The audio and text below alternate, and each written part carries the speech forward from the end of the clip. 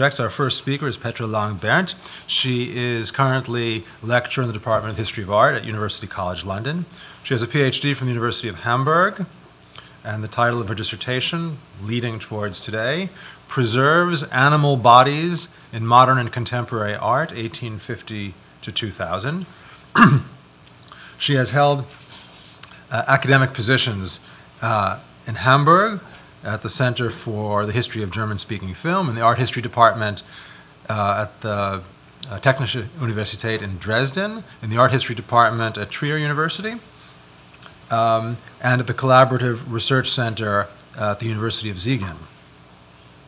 She's, in addition, done curatorial work as a guest curator at the Kunsthalle in Hamburg, at the Akademie der Kunst in Berlin, at the Hamburger Kunstverein, and did an exhibition at the Albertinum and the Gründungsgewölbe in Dresden in, I guess, just this past year, 2014-15. It's an exhibition on Mark Dion, The Academy of Things, which she curated in Dresden. And before that, in Hamburg, it curated an exhibition at the Kunstverein, A World of Wild Doubt. And before that, an exhibition on Zygmunt Polke, We Petty Bourgeois, Comrades and Contemporaries, the 1970s, an exhibition in 3 parts, one devoted to clique, one to pop, one to politics, which won the Exhibition of the Year Award from the International Association of Art Critics German section. Publications, her dissertation on animal art, a monograph, Catalogue Raisonné of the work of Memphis Schulze, a reader for MIT Press forthcoming in 2015, Materiality, Documents of Contemporary Art, and beyond that, the next project forthcoming in 2016, Forming Collectives, Colonies, Communes, and Squats in Contemporary Art. So from the squat to the animal, it's a pleasure to invite Petra to the podium.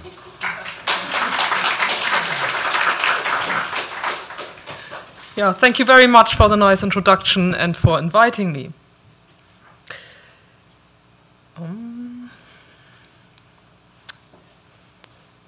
Sorry, do I need to point it somewhere? It's the wrong one. It's oh, great.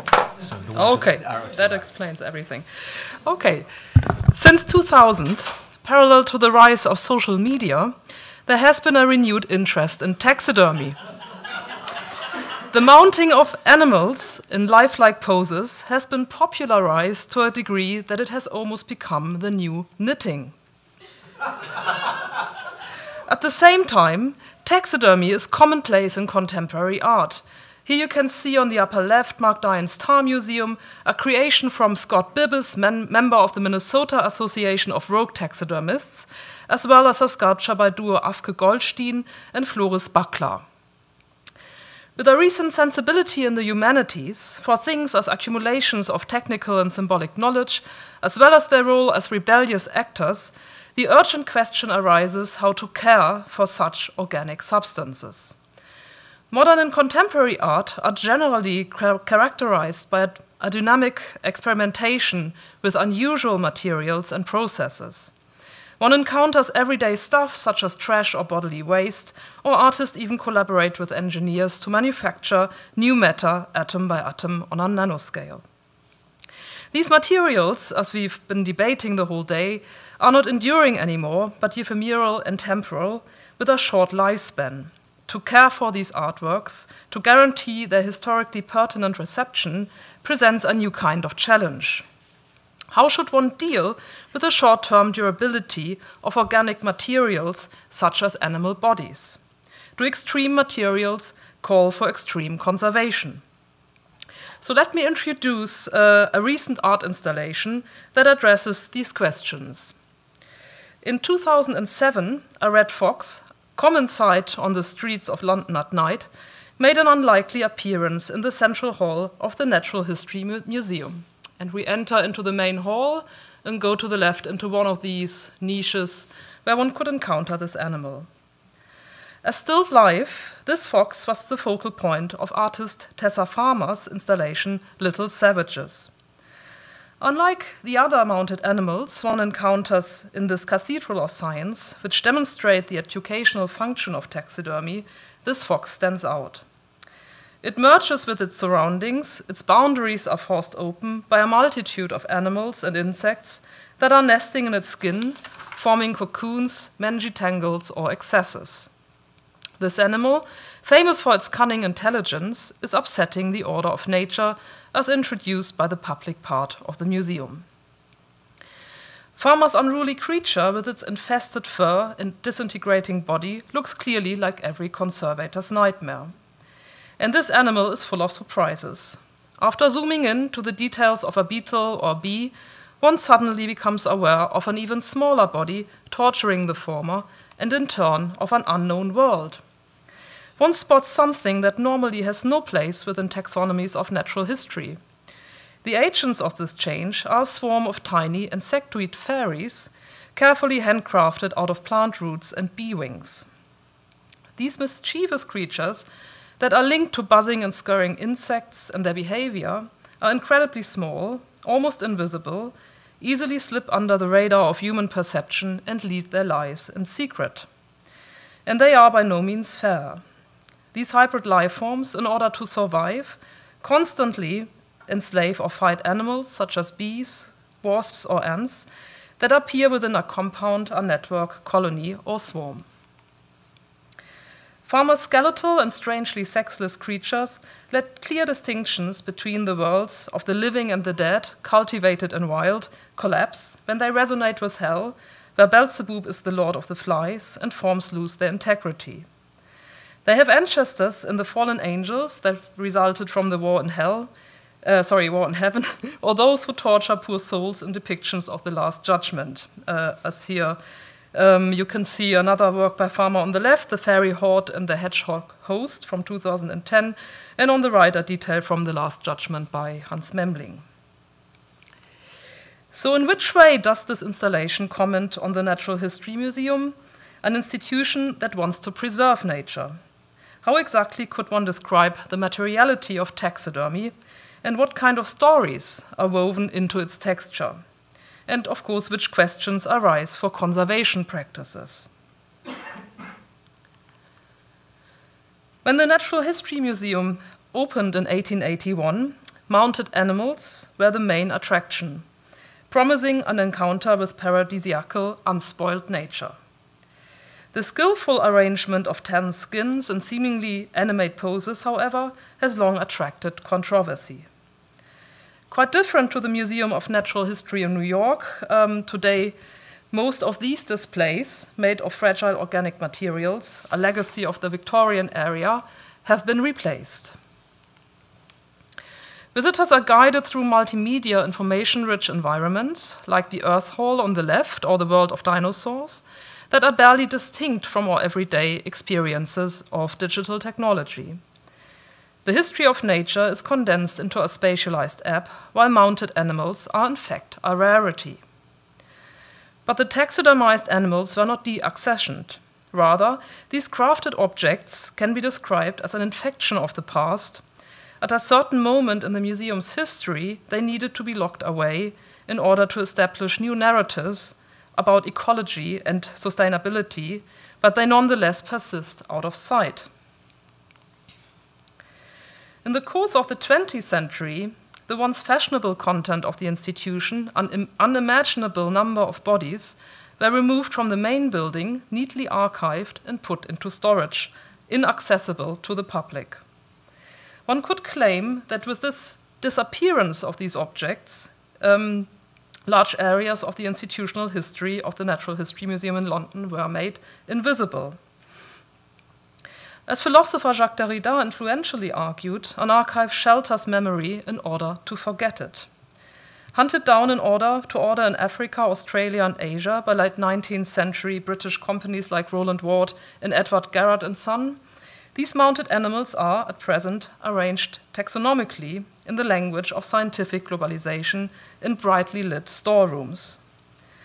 The architecture of this off-site archive, the place from which order is given, is very different to the public part of the collection that is housed within the neo-Gothic architecture of Alfred Waterhouse's Natural History Museum that you saw earlier. If, as Derrida says, the structure of an archive determines its content, the Natural History Museum's taxidermy collection is now determined by what art critic Brian O'Doherty famously refers to as the economy of the white cube. The white cube model, with its tendency to conserve, proclaims a universal, timeless exhibition space which is at odds with nature and its processes. Temperature and humidity are controlled to constrain the inherent life of materials. Living beings are turned into objects, frozen consumer products, and surrogates of reality. The Victorian version of taxidermy, similar to more recent hyperrealist sculptures of John de Andrea or Duane Hansen, is defined by static bodies with their clearly defined boundaries and empty cores. And these objects have come to seem unsuitable to express the evolutionary rationale that defines the Natural History Museum's approach today. An understanding of organisms as dynamic in constant exchange with one another. Nonetheless, so much could be learned here. I have been told that this archive cannot be made permanently public for conservation reasons. The Natural History Museum is bound by its duty to keep things for posterity. However, when Tessa Farmer visited the site during a residency at the museum, she came up with a revised version of what a taxidermied body could look like today. The result, Little Savages, enables its audience to reflect on the history of institutionalized taxidermy, the conservation and preservation of nature, and its rhetoric. In the 19th century, in order to cope with the vast amount of bodies killed and collected during colonial expeditions, a practice inspired by the demand for specimens created by the newly founded public natural history museums, techniques of taxidermy were revised. And here you can see the workshop of the collection in Paris in a painting dating from 1903 called The Laboratory of Zoology. Bodies looked more lifelike and were more durable than those made in previous centuries. Taxidermists began presenting themselves as artists, as you can see here, a claim justified by their highly skilled working processes. So you can, for instance, see a polychromous plaster model of the extinct dodo bird. Similarly to the myth of Pygmalion, a sculptor who managed to turn ivory into flesh and bone with the help of Venus, the rhetoric of the godlike creator was evoked. The taxidermist on the left here stages himself as artist who has mastered the seamless representation of animals and who produces paradisiacal bodies that will last eternally.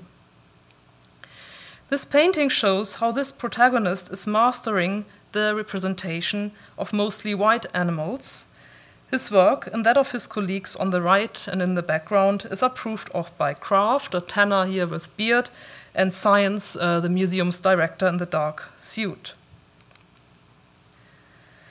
It was the aim of the institutions of natural history to produce bodies that would last eternally, according to American zoologist and conservationist William Hornaday's manual from 1891, quote, 10 years or 1000, just as the taxidermist chooses, end of quote.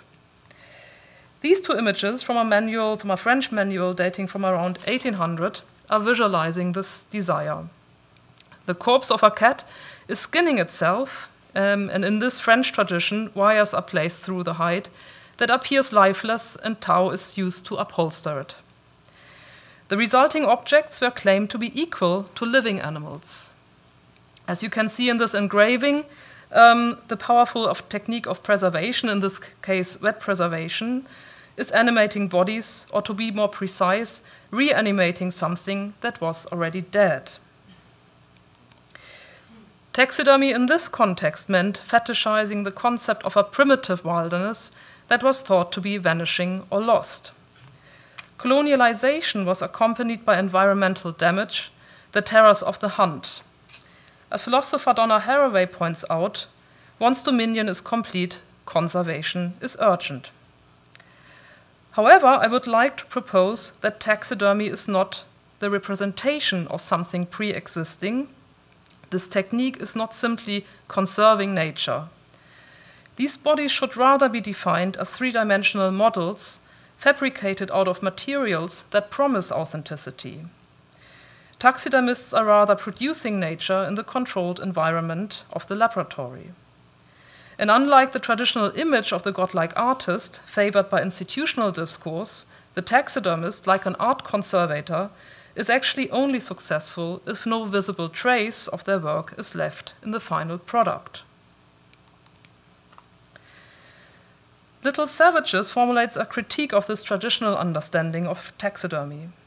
Due to farmers' ornamental use of organic materials, her fox is neither whole nor unspoiled, but caught in the act of dissolution. The installation thus forcefully demonstrates that taxidermy is not just about the presentation of nature, but skillful handicraft, a complex cultural and aesthetic object that can be questioned as such. Additionally, Farmer's installation reminds its audience that taxidermy does not have to present a static, ossified understanding of nature, mimicking official rhetoric, but can instead expose narratives of invasion and loss. Actually, in taxidermy, there is not just frozen death, but ongoing life. Throughout the 19th century until today, authors writing on taxidermy expressed the fear that skins might become infested by pests. As a result, hairs and feathers fall out so that the epidermis, the skin, becomes visible, and we are confronted with the dynamic biology of decay, new ecosystems that are sometimes hard to conceal. Caricatures tell the story where seams are coming apart and ruffled feathers or mangy fur sabotage the impression of lifelikeness and arrested decay. Due to these unavoidable lawless tendencies of organic materials, many of the bodies in the stores of the Natural History Museum in London are kept together only through the use of bandages, seams are coming apart, and eyes are popping out of their sockets. Reflecting on the condition of the material culture held by the archive, Little Savages updates the concept of the taxidermied body, discarding its status as a model of unspoiled nature and instead presenting a body that is immersed in the evolutionary web. The work makes the process of infestation public. But the critical reference of Little Savages is still broader in that it frames taxidermy as a virus that is itself causing archive fever.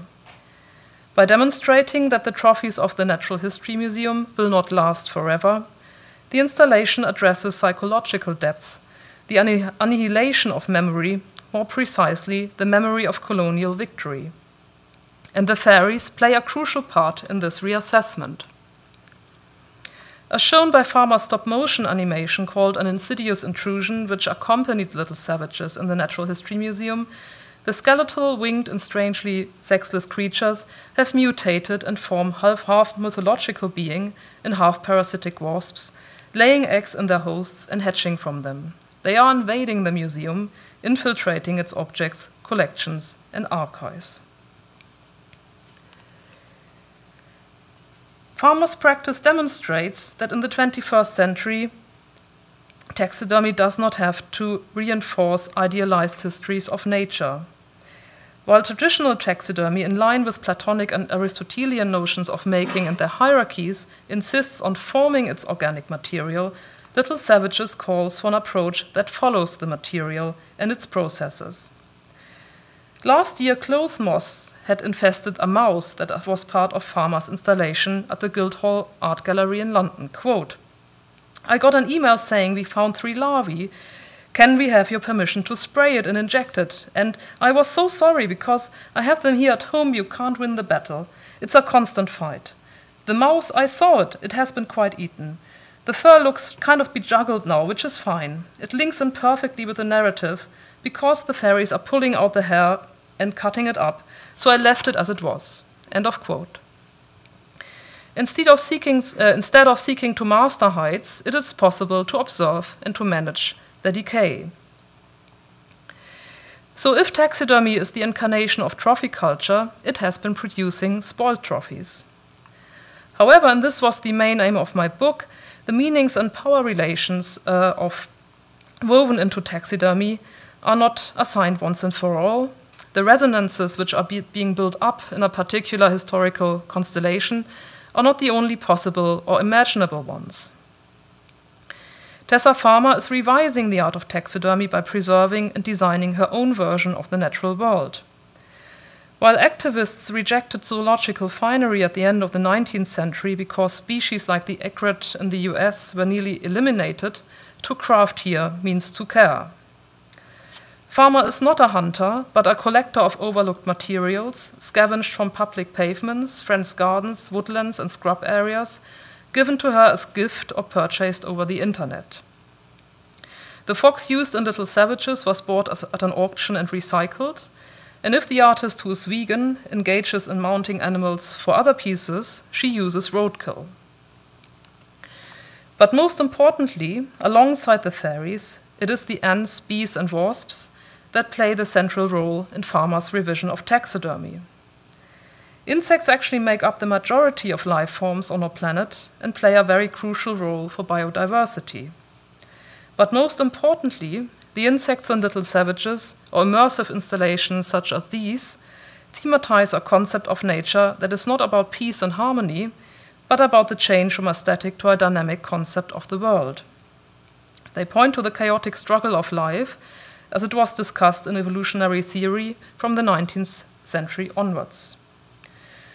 The once clear distinction between animal and human became blurred, unstable, and even obsolete in this web of complex relations that Charles Darwin famously described in 1859. Indeed, one can repeatedly spot fairies in Farmer's work that, like the zombies in the Chapman Brothers model Hell from 2000, display spontaneous mutations. Farmer's handiwork and reassessment of taxidermy should be understood at a conceptual level as a miniature world that consists not of stable materials alone, but of transitions, something that indicates the swarm intelligence of decentralized self-organizing systems, collective consciousness, commuting in secret, conspiracies, and plotting. I would like to come to the last part of my talk. What kind of questions arise from considering the artistic strategy of Tessa Farmer for the practices of conservation? Farmer's artworks are unsettling because they point to death and the concept of the ruinous body. In the installation, A Prize Catch from 2009, like insects, fairies keep death alive when they break down corpses, stealing and remodeling the flesh, causing the desired unity and wholeness of the body to fragment, erode, and threaten, ultimately to disappear completely. The installation reminds us that nature has long been ruinous itself. Regardless of how diminished and frail a picture of our environment has become, floods, earthquakes, or climatic changes continually remind us of its power and complexity and our inability to control or predict it.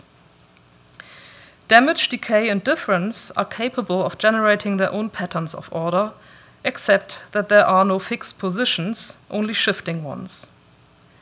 Bad taxidermy should not be deaccessioned or repaired, but could be described as dynamic constructs and time machines, in the sense of artist Robert Smithson's ruins in reverse, bodies still in the process of becoming, open to unhasty examination and new tiers of meaning, where the planes of time are allowed to implode. When we gaze upon ruins, we are prized away from the logic of chronologies and deliver to the waves of currents in time. Like ruins, memories are incomplete. Through this simultaneity, damaged specimens enable new forms of assemblage, and as we have repeatedly heard today in the morning, it could be an interesting and extreme strategy not to hide these processes of decay, since the trash heap of civilization is a vehicle of unofficial history. In this case, it reveals mounted hides as material reminders of exploitation and colonial violence. Broken and half decomposed, they embody the state of being in between worlds rather than unambiguous situations and power relations. In that sense, they are very valuable educational tools. But the question remains, how could conservators, who are also thing detectors, engage with organic materials in relation to contemporary art? One could argue that taxidermied specimens tell the story of our engagement with nature and its histories as we imagine it. Nature conservation, as well as caring for artifacts and artworks, is always more than slowing down decay, But as literary scholar Paul Eggert has argued, this process is one of active curating and editing. In this sense, taxidermists, as well as conservators, are anonymous authors of history. And rather than ask about the possible intention of one individual person who made an artifact or artwork, one should rather research the group that has made use of it or listen to the languages of the materials. Taxidermied bodies, as other artifacts, do not only exist in the physical sense.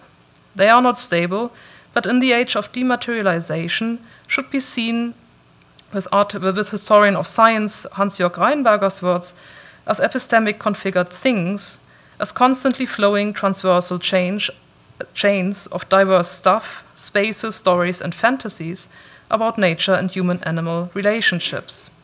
And taxidermists, conservators, artists, or historians are constantly weaving this narrative. Therefore, taxidermied animals are not objects in the sense of being objective or unquestionable. What is really on show are the issues and the bones of contention, which entail assumptions, opaque translations, transmissions, in fact, a complex machinery that incorporates meeting, delegation, evidence, argumentation, negotiation, and summary. To render conservation visible, like artist Mark Dion did in the last show I curated with Dietmar Rübel in 2014, the Academy of Things at the Art Academy in Dresden, draws attention to the power of choice the specialists have to their social networks and their collective structures. The making of this installation, the so-called Department of Conservation and Restoration, was accompanied by lively debates with conservators from the state art collections and the Art Academy. Why are damaged items kept in the depot? What time layers are emphasized or removed by repairs? Are dust and decay not part of a thing's history, its biography, even if the market insists on a facelift, which I think is especially drastic in contemporary art? We, for instance, insisted on showing broken and damaged things like these animal plasters, especially since the main venue is defined by its ruinous structures that point to the bombing of Dresden during the Second World War. And as Friedemann Hellwig had already argued in the morning, to remove these ruins from public view is to erase the visible triggers of memory, and one could argue that a body without traces of age is like a mind without these memories. The processes of decay and aging remind us that our own fears of death are being projected onto artifacts which, as proxies for ourselves, have to be saved in an almost magical act.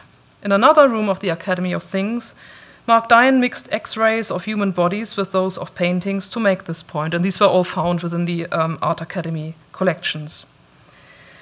As conservators know, every object is destined for ruin and in the process of decaying, even if some of this is lost on human perception. Relics, leftovers, or patina are part of the social life of things. And in the case of taxidermy, this life can be described in terms of a complex ecology, including living organisms, but also what philosopher Jane Bennett recently called the sticky materiality of an enchanted materialism. As art historians have been debating also for a long time, materials have their own ways of performing, transforming, and self-organization. As material interpreters, conservators are constantly obliged to keep up with things as they brew, decompose or transform themselves, and generate languages of their own. When we translate these narrations, we do not make free autonomous decisions, but are caught up in an ecology of things where unpredictable and unintended effects can always occur. In this sense, I would like to call for conservators of fleeting materials as the producers of living ruins. As socialist and philosopher Georg Simmel posits, ruins could be places where nature and humans collaborate. To exhibit the archive of the power structures of conservation alongside an artwork, to document decay via mass media such as photography or video, and to restage ephemeral events are just some of the options. Seen this way, ruins would neither give cause for melancholy nor be confined to a role as grieving monuments, but would symbolize our power to act. They urge us to take the fragments and create a new assemblage. Nature is a dynamic metabolism that alters organisms and their habitats. In the complex network of an ecosystem, there is nothing but constant change. Things are a way of dealing with a world in which we are enmeshed rather than over which we have dominion. To come to an end, works like Little Savages ask us to keep negotiating and revisiting these environmental, social, and thing-inhabited networks. While traditional artistic values such as freedom, self-determination, and self-fulfillment have long been adopted by managers in a post-Fordian industrial world, we should rather debate how enmeshed we are with the environment. In that respect, collections featuring taxidermy are not demonstrating ruinous stage so much as a permanent makeshift state in the form of an endless building site. In this fermenting compost, with its continual new hybrids of practical and theoretical knowledge, it is evident that publics have non-human elements. Just as Jakob von Uexküll believed every animal had its own Umwelt, its own environment, we find only spheres and bubbles, accidental and provisional formations that give rise not only to many different publics, but also to proto-publics and residual or post-publics, continually forming and then dissolving again. As Berndt argues, even when we make decisions within this ecology of political actions, we are nonetheless affected by the fermentation of various bodies somehow associated with our own. From this perspective, the purpose of a democratic assembly is to transform the trenches that divide speaking subjects from mute objects into a vibrant field of different trends and variable functions. For me, this means that conservation is what we make of the world rather than what we find in the world. And I hope that I could show that contemporary art practice provides material for developing questions that might lead to new strategies, technologies, and modes of perception, enabling us to consult things and materials to respond better to their statements, objections, and proposals. Obviously, this does not mean to blindly follow the voice of the artist as authority on how to care for things, as large-scale interview projects at major institutions around the world are practicing it. This can only be a dialogue between many publics, including contemporary artists, critics, curators, conservators, historians, and non-humans. We are all only pieces of this puzzle and have to engage with each other in order to continuously discuss solutions of how to care for cultural heritage. Thank you.